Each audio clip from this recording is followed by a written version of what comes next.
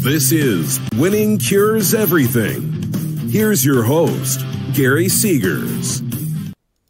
Welcome in. It is the Thursday, March 14th edition of the show. I am your host, Gary Seegers. You can follow me on Twitter at GaryWCE. You can follow the show at Winning Cures, or make it easy on yourself. Just go to winningcureseverything.com. Short show today. We're doing it a little bit late. We're going to talk Will Wade requesting to come back and coach, and then I'm going to give you some college basketball picks, and that's about it because you don't have time to waste on me. You're trying to watch basketball. I understand. As always, the show brought to you by Tunica, Mississippi, the South's premier sports gambling destination. They've got 6 incredible sports books down there. You can go check out all of them over at tunicatravel.com.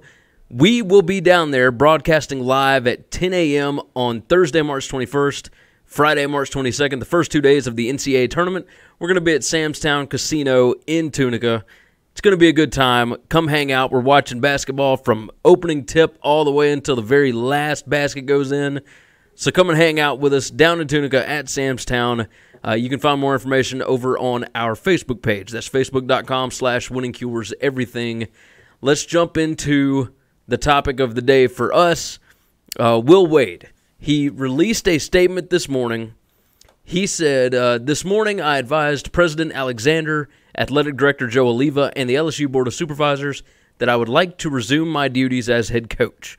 Last week, when the university decided to place me on administrative leave, I accepted the decision without complaint as I knew that they wanted time to reflect on the flurry of media reports. With the benefit of a week to consider the circumstances, I believe university officials should allow me to resume my duties.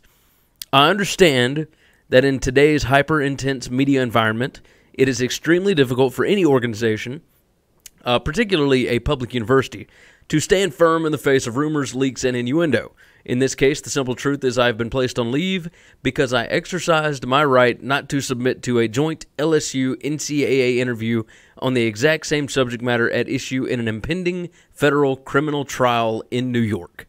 My legal counsel advised the university that it would be wholly inappropriate for me or anyone to submit to an interview under these circumstances.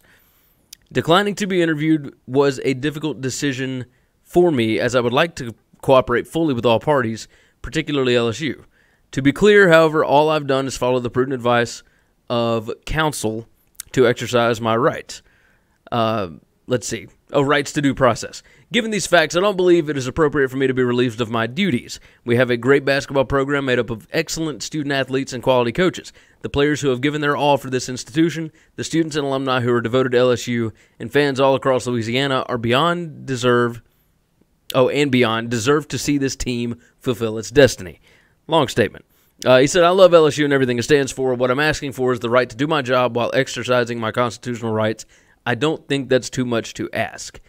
Now, when you read this statement that was done by LSU, Tom Skinner, the school's general counsel, you'll understand why they can't let him come back and coach. Okay?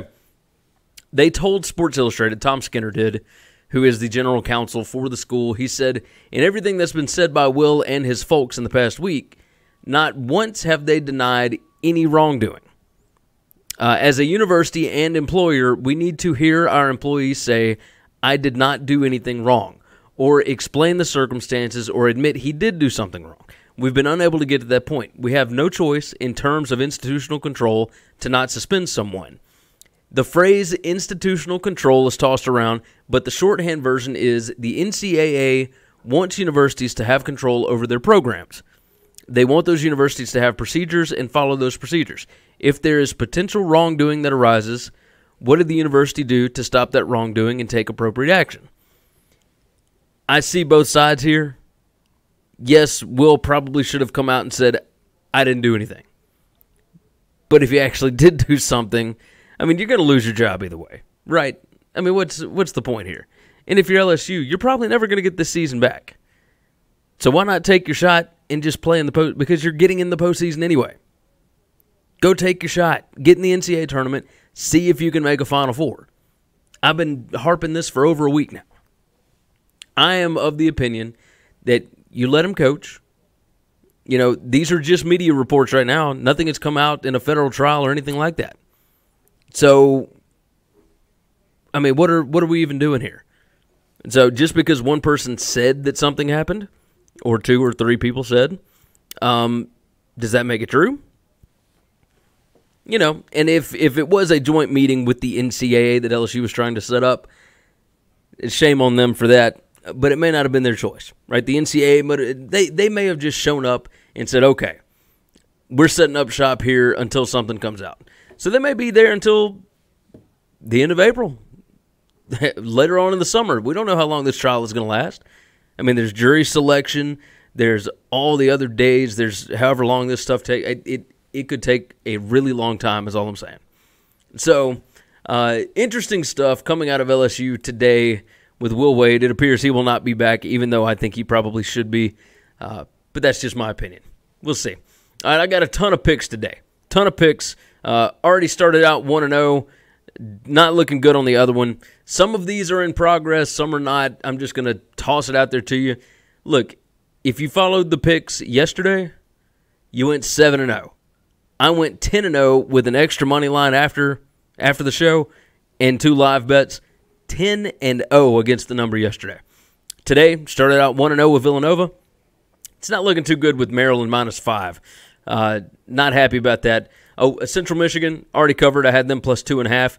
Again, if you're following the website, winningcureseverything.com/gambling-picks, we got them all over there. Here's more for the evening slate. All right, I've got Tulsa plus 2 against SMU.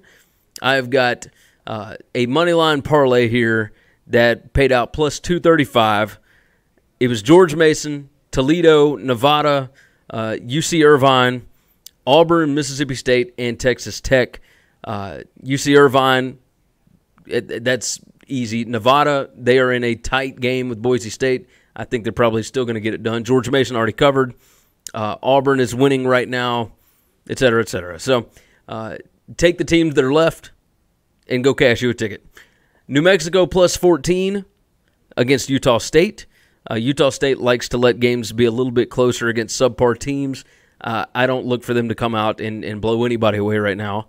Maryland -5, already talked about that. The score to that one as of right now is, and they don't have it updated. Of course they don't.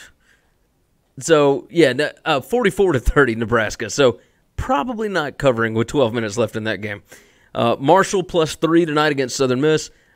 Marshall is on a roll right now. I like them a lot. I think Southern Miss has gotten the most that they can get out of their talent. And Allen Boston likes Marshall, and I'm all over that, right? I had Marshall last night, -6.5 against Rice. I think they do it again today against Southern Miss. Northern Illinois plus 8 against Toledo. I think Toledo is going to win the game, but I like Northern Illinois to cover. I think this is going to be right down to the wire. These are 2 really good teams, both streaking right now. I've got another money line parlay. North Carolina, Texas Tech, Mississippi State. That is -135. So basically you bet $13.50, you win $10. Easy enough. Simple math. And then I've got Minnesota plus 3 against Penn State. Everybody loves Penn State right now. They are playing exceptionally well. But I think I like Minnesota here because of so much public love for Penn State. Right? This is still a 14-15 win team, and Minnesota's going to the NCAA tournament. So give me Minnesota. I like this team tonight. This kind of reminds me of Indiana and Ohio State. It's like, well, we know Minnesota's pretty good, but Penn State's been really good lately. Well, we knew Ohio State was pretty good, but Indiana's been really good lately. Like, we're going to go with Minnesota plus 3 here. So, as always, go over to the website, winningcureseverything.com. Click on the navigation bar where it says Gambling Picks. The picks will be up every day. Or if you're watching the video on Facebook or YouTube, it's down in the description. Just click the link there. Super easy. We appreciate you guys. We are a week away from the madness. Again, we're going to be down at Sam's Town March 21st, March 22nd. We are broadcasting live on YouTube, Facebook, Twitter at 10 a.m. Central Time. It's going to be a good time. Make your plans. Come on down. Hang out with us. We appreciate the support. Share the show out. Subscribe on YouTube and on the podcast. We will see you guys again tomorrow. Thanks for checking out Winning Cures Everything. If you want to keep up with us, hit subscribe on YouTube or your favorite podcast app. Visit the website at winningcureseverything.com, or you can like us on Facebook or follow us at Winning Cures, at Gary WCE, or at Chris B. Giannini on Twitter. Share out the show, leave a nice review, and make sure to comment and tweet at us.